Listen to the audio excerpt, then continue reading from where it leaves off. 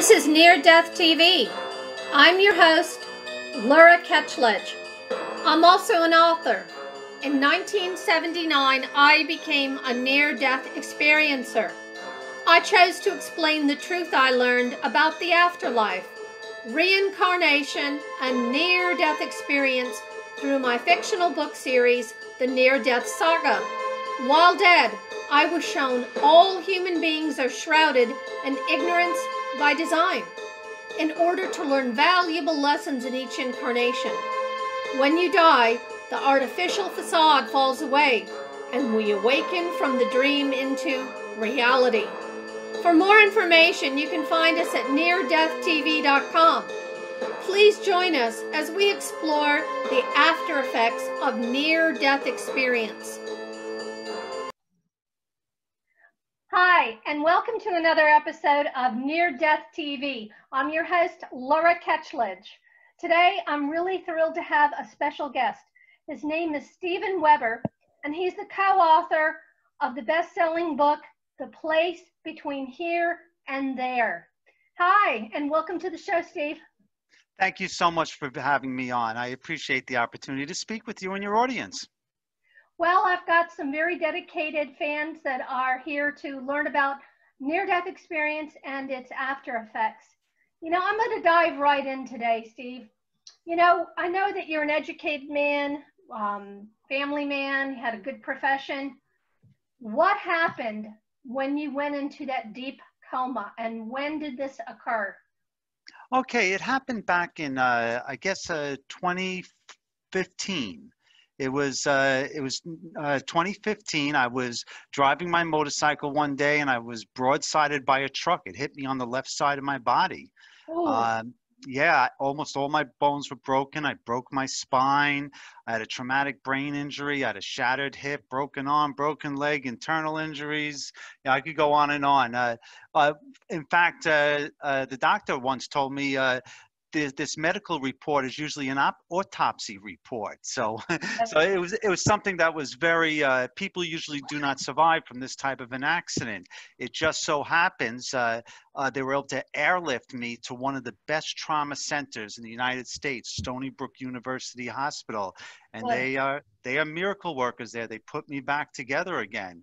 It was an amazing experience, and in many ways, it was the very best experience of my life.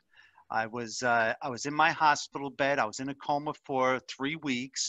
They had to do several emergency surgeries just to stabilize me. Oh my God. Yeah. But at the time, I didn't know anything had happened. I really didn't, because immediately I was brought to this beautiful place, a place that I call the place between here and there, and that's the topic of our book, which is on Amazon, and it was deeply rooted in my regular life. But as time went on, I started to notice things were a little bit different. And one of the first places I was in what I call a workplace setting. And it's where I learned what I call the language of the universe. And what I mean is that there are certain truths about life and about existence. And in this place, I was taught to understand what these certain truths are. The first thing I was taught is how to see the spirit in everybody and everything. And the way I was taught this is that I was seeing people from my life just as I remember them. Some people I hadn't seen in decades, but they were just as I remember them. And then there were some people who I saw yesterday, and they were just as I remembered them. They hadn't aged any at all. And I thought that was odd. And for some reason, it didn't connect with me like what's going on, Stephen. I was just kind of just going with the flow of things. And well, then let me ask you this, just so that I can give our listeners a better picture, Steve. So when you had this horrible accident, did you feel right before the truck hit you like oh no, oh my God? And then did you just have a life's review, or how did you step into this other world place? Gotcha. I didn't know I was in an accident. I was just in this other place. I didn't know anything happened at all. It was just like my life, and it was very deeply rooted in my life. So I didn't remember I was on a motorcycle. I was in this work-like setting, and it just seemed like regular life to me. It didn't seem like anything. I didn't see any lights. I didn't see any higher spirits at this time or anything I recognized as a higher spirit. I was just very, very in what I term as a work-like setting. Well, was this more like a life review, like going through a catalog of all the people in your life that you had encounters with? Not yet. That did happen, but at this point is Mhm. that I was learning the language of the universe in the sense that I was being prepared for my life review to get me in the best state of mind to get the most out Yeah. of my life review. And so that's was the purpose of this first place, is learning the language of the universe, teaching to see spirit in people, because that was one of the first lessons I had to learn prior to going through a life review. My gosh, I mean, that is just monumental. So you actually felt like when you're in this environment, this workplace, you actually felt, Steve, that it was normal. Yes, 100% normal. I felt nothing different. So what happened after that? Well, what happened is then I started to see people who I knew as adults. I started to see them as children. And then people who I knew as children, I started to see them as adults. People who I knew as men, I started seeing them as women. And people who I knew as women, I started to see as men. I started to see all the people that I knew in different shapes and forms and and different appearances.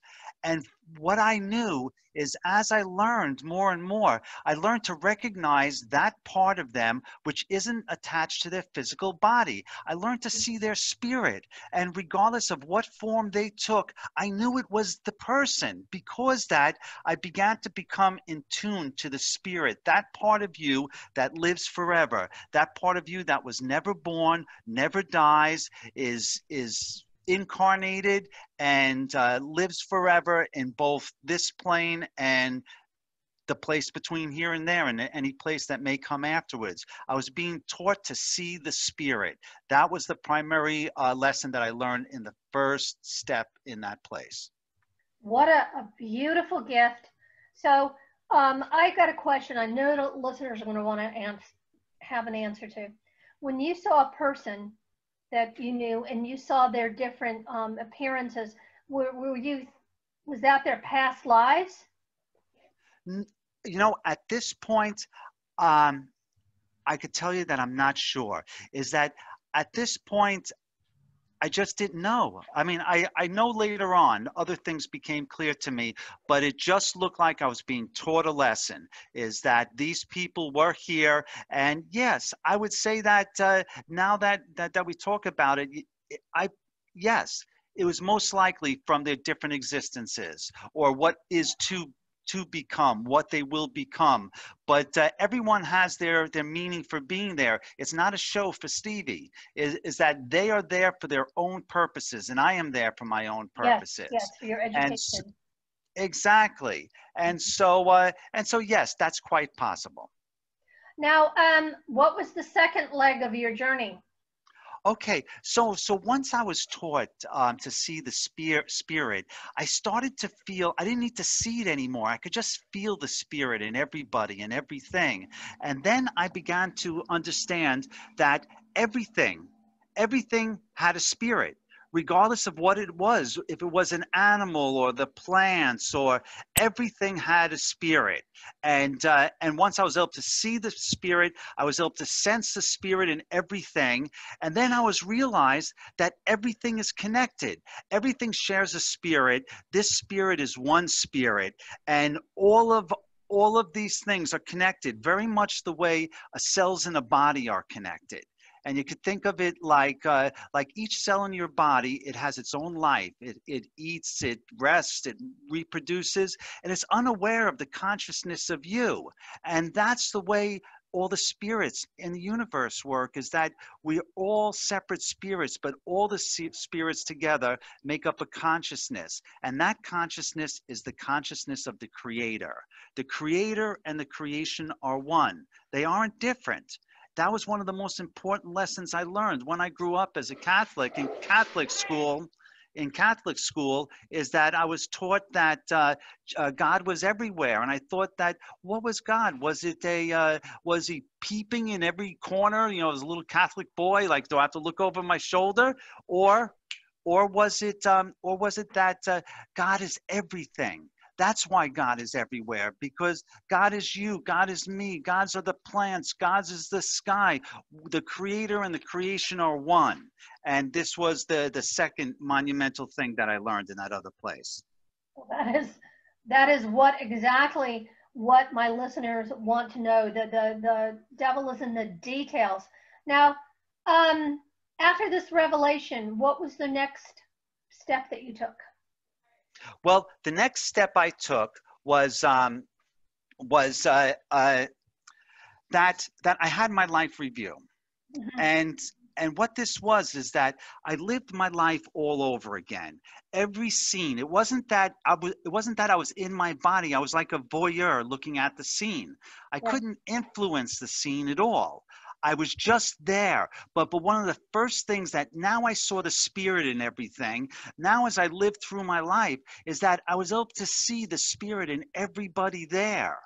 And then once I could see the spirit in everyone there, I understood why each person was there. Like a fight in the playground is that I had my reason for being there, because this guy was a bleepity bleep and blank, but he had his reasons for being there, and he thought the same of me. And then I started to realize is that everything in life has multiple meanings. There is the overt meaning that is very equal to being on this plane of existence. Like, for instance, you go to work, you're at work because you have to earn money. But then there are interactions there that have nothing to do with that. It has to go with a deeper meaning that there are dual meanings for almost everything in life. One is a physical meaning and one is a spiritual meaning.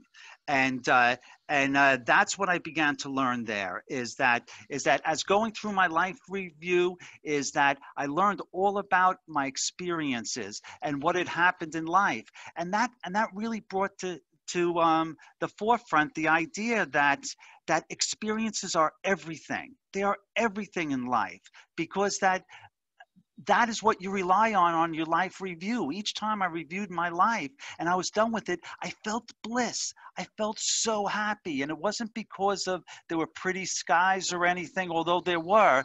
The reason why I felt so happy is that I evolved as a spirit, as a person. I began, I don't know how to explain it, but imagine a place where you had no hate or animosity towards anybody, and no one had any hate or animosity towards you. You just had peace, love, and life, and all of those things. It just made you feel better. And then what would happen is, now my awareness has been raised, and so I would do another life review, and I would live through all my life again, and I'd learn new lessons from the same situations. And when I was done, I was more enlightened. And then I kept on going through this process of doing my life review, rising from it, becoming more enlightened, and then keep on doing it again. And I did that time and time again. It wasn't that I was choosing to do the life review. It wasn't that I was choosing it. Or it wasn't that there was a consciousness above us that was causing this to happen.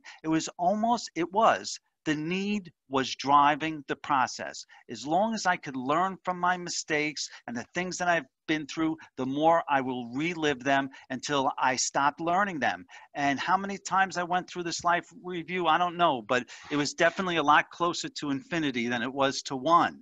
And that was one of the most important things, because as part of that life review, I touched on it a little bit before, that experiences are everything. And so what I learned is some of the worst experiences in my life were some of the experiences that I learned the most from, and then I got the most bliss from. I mean, everyone has had beautiful things and terrible things in life, and you could get so caught up with the terrible things in life, or have guilt and animosity towards yourself yourself, or shame. And those are the things that people take with them and never let go.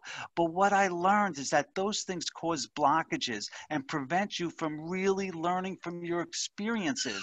So Exactly. once you're able to break from your experiences, learn from them, and leave that shame and regret behind, and don't have any animosity towards anybody or anything or hatred, you'll feel such a sense of bliss, and you'll be able to see the true meaning in everything that you've experienced. And what a relief for you to let go of the terrible, awful, and take the lesson and incorporate that into your psyche. So I have an interesting question now here, Steve, and I thought about it a lot. You were in the coma 3 weeks, and we all know that, well, we should know that linear time is not applicable in an out-of-body state. Would you say you felt like, could you, did it feel like you were there for weeks, months, hours, long? Okay. This is a really good question. I'm going to do my best to explain it. Is that there wasn't time or days in like the traditional sense, meaning that what is time? Well, if a pot boils on a stove, you can see it wasn't boiling, now it's boiling. Or you have an appointment in the future, you have to go to work tomorrow, or someone's birthday is, or the sun rises and sun sets. There isn't anything like that. The way time is measured is by your experiences and your growth. If you're not doing anything, time goes so slow. But if you're getting value, if you're going through your life reviews, if you're embracing what you're going through with an excitement, and you're really learning from the bliss, it goes very fast. The more you learn, the more you do, the faster time goes. And so how do you view your time in that place? It's not days, it's that you think back to your state of mind that you were, 10 lessons ago, and you think, wow, how much I've grown since then. That gives you the idea of passing of time, is your personal growth through these experiences that you experienced, that you sense the passage of time. But it could have happened in a microsecond, or could have happened in 100 years. I don't know, except for the fact that that I was never bored. I was always excited. I always had a sense of bliss. There were challenges, but really everything was about learning Did you and growing. feel, Steve, that is wonderful.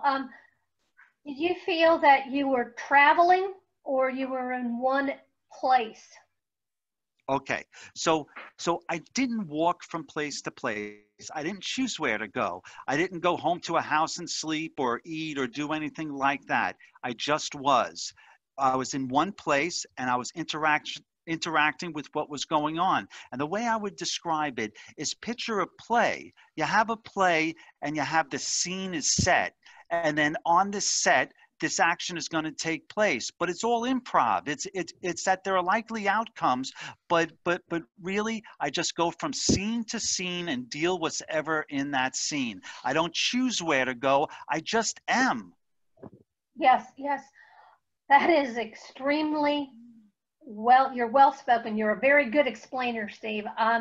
Were you reunited? Did you have deceased relatives or friends that you were reunited and able to communicate with? In a very big way. And I need to get to that, but I'd like to just mention, can I mention just other few quick things This is your about shot. that initial experience? Is that another thing is that I realized, besides that experiences are everything, and not to have hate or animosity towards anybody or anything for bringing you bad things. Another thing I learned is, don't have any judgment on other people for the choices that they've made in life. I don't mean like you be an aloof person and say, oh, I'm not going to judge because I'm so evolved. No, I don't mean that. I mean by judge is that everybody has their own meaning for life, their own things that they have to do in life, their own lessons that they have to learn. It's not your place to get involved or to change that unless called upon. Whatever happens, if someone is going to be a nuclear scientist, or they're going to be an actor, or they're going to be a computer guy, or they're going to be a police officer, well, whatever they choose in life, whatever greatness or poor choices they make. That's important to them. That's why they're here. That's why they're here to learn. So that's one of the main things I learned is don't have any judgments towards other people, because that you're missing the point and the meaning of life. Exactly. Another Yes. Another important thing is I learned is that your inner teacher is your only teacher. People can show you things or even tell you things, but it's not until you're inside, your inner teacher is able to understand it and communicate to it. And that was very important, because a lot of times in my life when teaching somebody is I would show them the lesson. And I would say, did you learn it? Did you learn it? Here's a test. But like, for instance, when I was taught about spirit, someone didn't sit down and say, Stevie, here's spirit. Go ahead, take a look at it. This is the way it works. No, they showed me my friends and people who I knew in different shapes and forms. And I figured that out myself.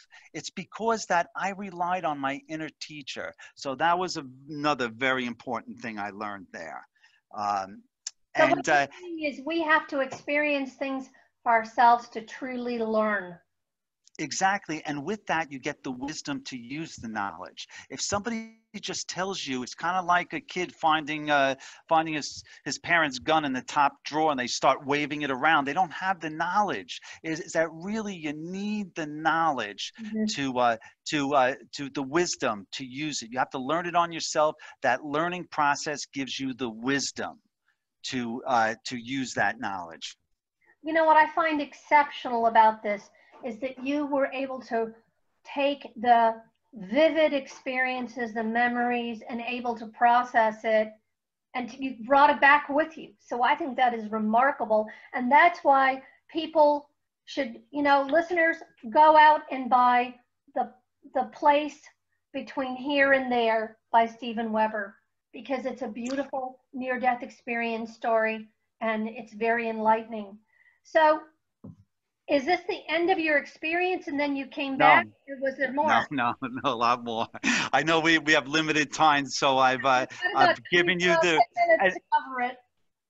And all the more reason to get the book. It's available on Amazon, because I go into a lot more detail. But I'm just touching on these really important button points, because it's like you and I had talked about in our earlier conversations. Is that it's about the spirit world, but it's also about this world. It's lessons you've learned there that you can take into this world that'll bring you peace and prosperity here. It's not just about those other places. All these lessons that I learned, once I learned them and I came back and I started to apply them to my life, it wasn't bad before, but my life really took off in such a positive direction just by the way that I changed and the way I thought about things, the way I treated people. It brought me bliss in this world and any world which may come after it.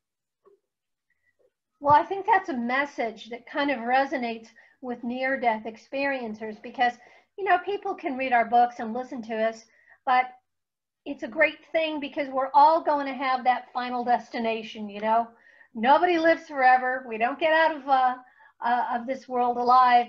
And to have a book like yours, it's going to make the journey a lot easier when people cross over.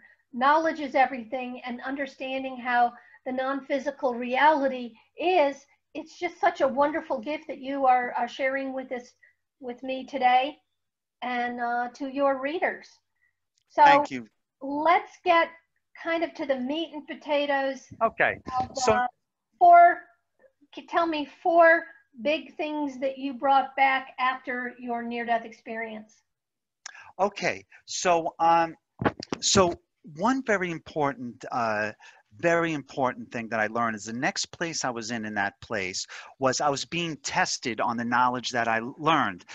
And I didn't know that at the time, is that I was in another work-like setting where I was mentoring children on how to do the tasks of the workplace. But I wasn't there for that. I didn't realize it at the time, is that I was really there. These were spirits who have yet to have a human incarnation, and I was being there to mentor them, to show them how to be a human, how to have a human experience. But anytime I was alone with the kids, I called them, is that they would scatter and they wouldn't listen to me, and I just couldn't reach them. I couldn't understand why they wouldn't listen to me. And it wasn't until the bar owner touched me and I realized and I saw in the bar owner, I saw myself as if the bar owner was actually my higher self, because this place was a restaurant, a bar and grill restaurant, and I was being hired there to guide these children. And so when I spoke to the owner to tell them the trouble I was having, the owner touched me, and then all of a sudden I saw the kids in a different way. I was taught how to see spirit, but the first time I had an opportunity to use my knowledge of spirit by seeing the kids, as I didn't see their spirit, I just saw them as kids. And that was important lesson that I took back with me, is that when you're walking through life, is try to get in contact with people's spirit. Don't get so mesmerized by their physical form. You're missing so many things. The spirit is everything. Once you start to see people's spirit, you could start to really understand what motivates them, what makes them happy, the things you should avoid, the things that you should encourage. By mentoring these children in that spot, by failing at first, then learning how to use spirit, that I was able to mentor them for what I would consider, what I believed was their human incarnation. Because that taught me a very important lesson about the spirit. You think of your spirit as you, but I think what happens is your spirit evolves over time through different incarnations. You may be incarnated as different animals and plants, and human is one of the top incarnations. And these spirits who I was with, is really, I was there to mentor them, to prepare them for a human incarnation. And that was one of the important things that I took back with me, is once I learned how to see spirit, is that I remembered to look for spirit in the people who I was dealing with. Well, that's very moving. Now, I'd like to ask you something personal. I know that you have lost a child, and there is no greater heartbreak than losing a child, and I'm so sorry. But can you share, are you comfortable sharing some of your views about this experience and the person that really perpetuated the loss? Thank you. Yes, I wanted that. It is so important. A lot of times when people seek out the book, it's about a near-death experience. But really, the people who contact the most are people who've lost a loved one and are really struggling to come to terms with that. And my son, he was just a beautiful, beautiful young man. He was a musician, an artist, an athlete, a scholar student. He just got caught in some bad company, and it was just a short period. And I found him one morning, died of a drug overdose in my basement, and it was awful. He was my life, my kids. I was a stay-at-home dad. I worked from an office in my house, and it was like, I don't know how to explain it. And I went to this very deep funk for many months. But with the help of a friend of mine, is for the longest time after having this experience, I didn't think it was real. After I woke up in my hospital room, I thought it was the drugs. I thought I was dreaming. I didn't think it was real. And so I kind of like put it in the back of my mind. I put it in the back of my mind, and I didn't think about it. And I was just focusing on how to get better, how to raise myself from the condition that I was in, and just be able to walk and talk and to do things. And so I kind of forgot about it. But it wasn't until my friend one day said to me, has my son tried to contact me? And I thought she was out of her mind. I thought like what is she? This was a person who I was friends with for many years, for 20 years. We were moms together. I was since I was Mr. Mom, all my friends were other mothers. and I thought she was nuts. But then over a period of time talking about it, I started to rely more and more upon those lessons. And I started to realize that perhaps this wasn't a dream. Perhaps it wasn't the drugs. Perhaps this really did happen to me, and there's a purpose for it. That now, when confronted with the death of my son, that now being in this situation, I can see it. I mean, it's something that's with me forever. But now I know. And the first time as I cross that bridge into feeling better about things is I thought to myself, is he in the place where I was? Because I tell you, I didn't want to come back. I mean, I knew my place was here, but I loved that place. I did not want, it was beautiful. It was blissful. And as soon as I began to realize with the help of my friend, I started to realize that perhaps he was in that place too. All of a sudden, I started to feel better about things.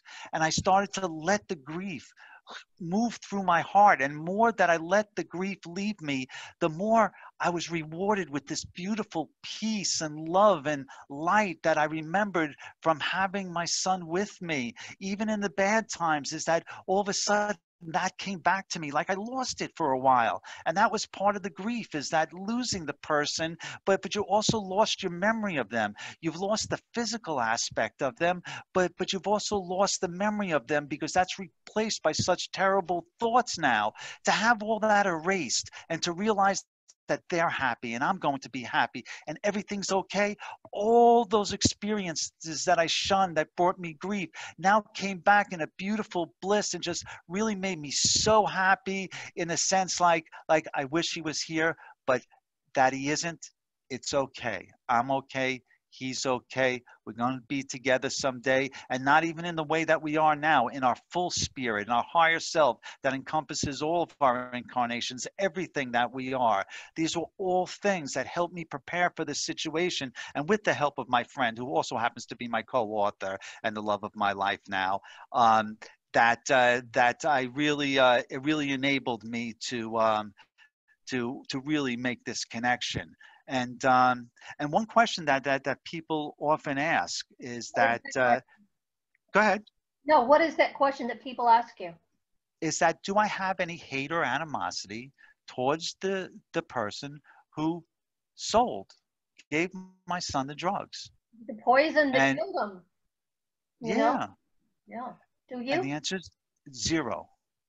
What I want more than anything, society, he has to be responsible for the things that he's done, and society has its own plan. But for me, is that there's nothing I want more for that kid to, and he is a young man too, is to pay his crime to society, to pay his debt, but to someday have an opportunity to get out of prison, to be able to learn, to be able to have a wife of his own, to be able to have a kid, to bring him to music lessons and school, and to enjoy all those things, and perhaps get married. I mean, and to have his kid and go through high school and college and have a wife and kids and grandchildren. I want him to have those things. I want him to make something of himself. I want his life to be good. I want him to come to terms with what he's did, have remorse, have his learning, but I want him to learn and grow and live life and make something of this human incarnation. I don't know. I can't judge his path in life. I don't know. But at the very least, as I said, you can't judge, is that there's meaning for everything. And if this fella can find meaning in life, that'll bring me peace. Near-death experiencers like myself and you and other authors that I've interviewed have had this one thing resonate, is that they are certain, and we are certain, that there's a continuation of life after death. Continuation of consciousness, yes. Continuation of existence, which is, I think, the lifeline to our sanity after going through a near-death experience. This is what we seem to bring back.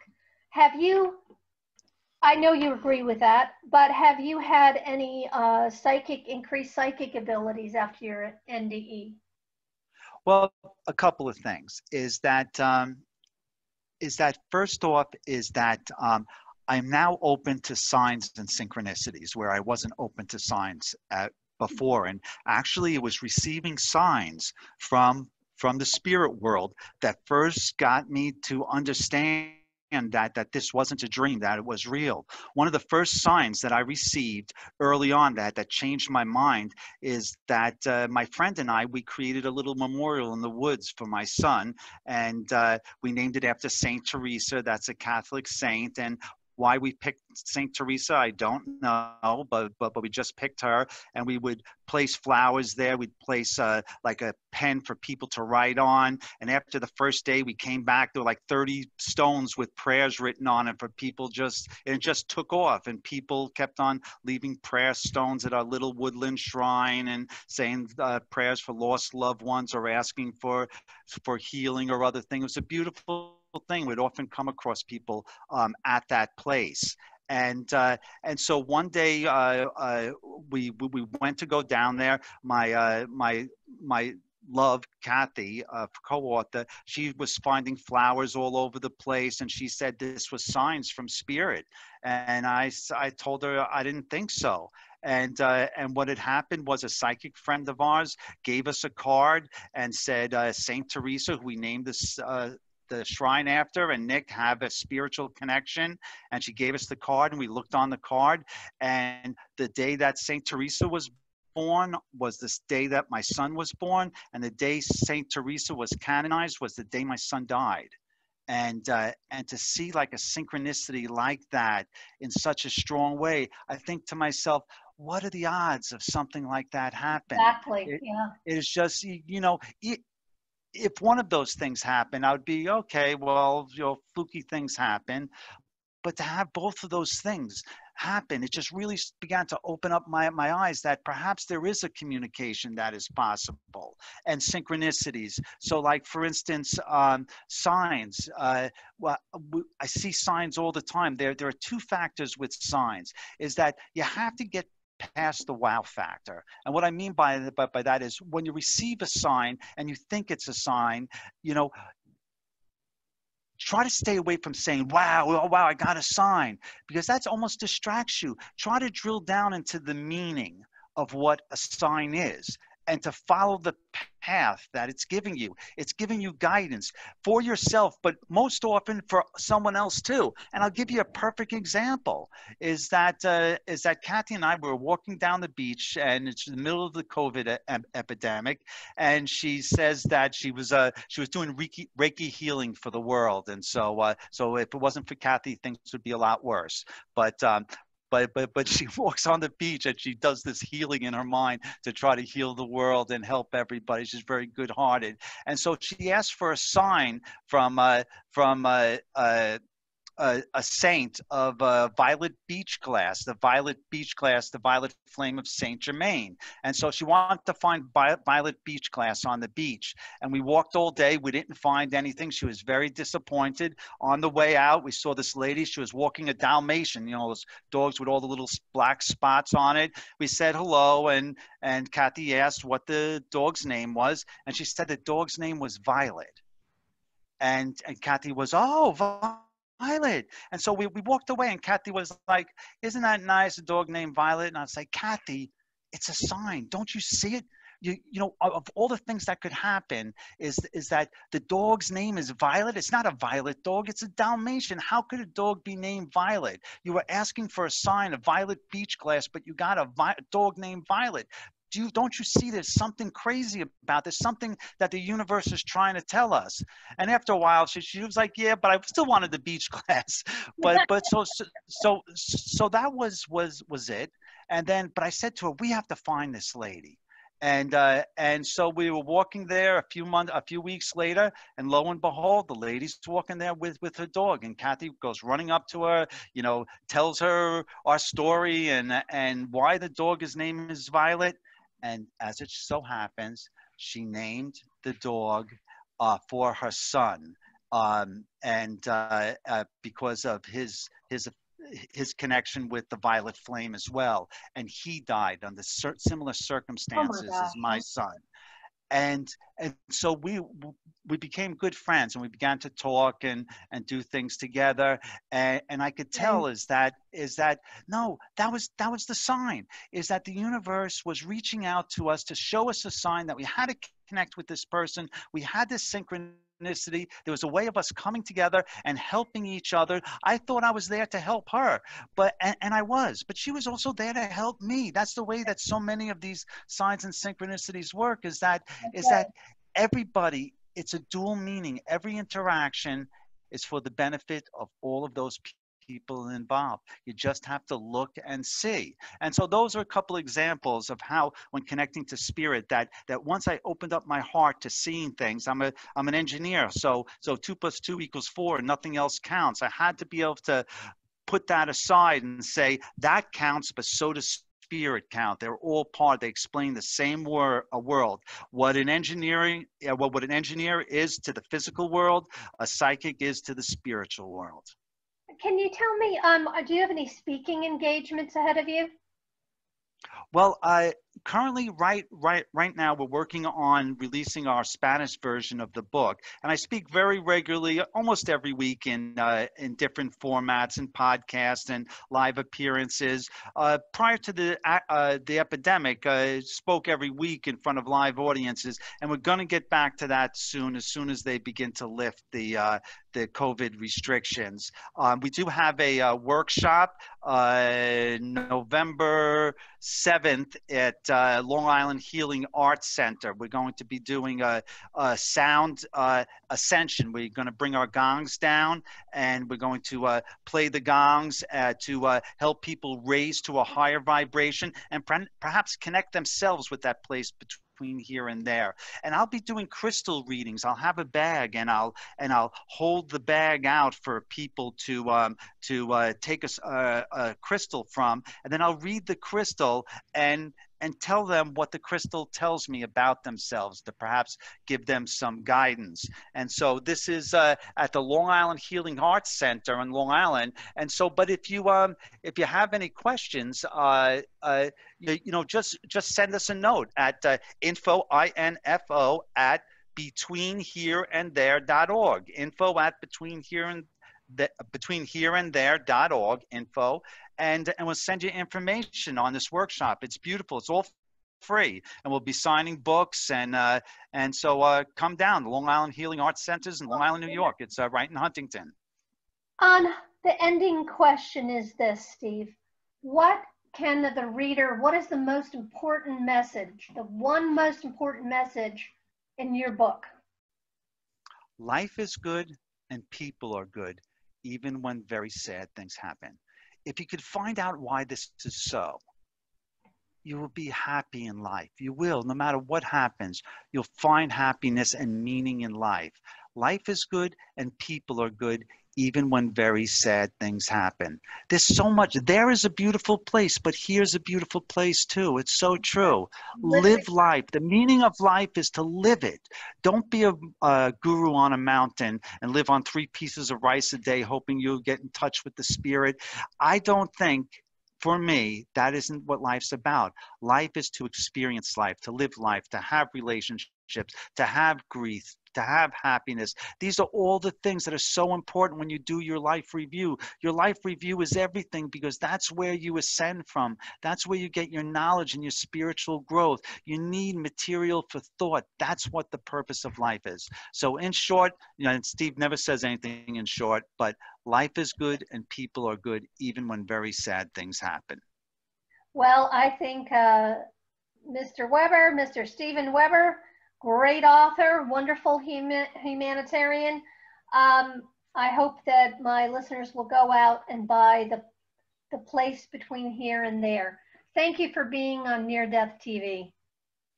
Thank you so much. I appreciate the opportunity, and I wish everybody peace and love, and find your meaning, your path in life. Peace. Excellent. Thank you for listening. The Near-Death Saga books, Near-Death Connection, Throwaway Horses, and Reincarnation Connection can all be found on Amazon. Or you can go to the neardeathsaga.com to read book previews. For more Near-Death TV interviews, go to neardeathtv.com. Thank you.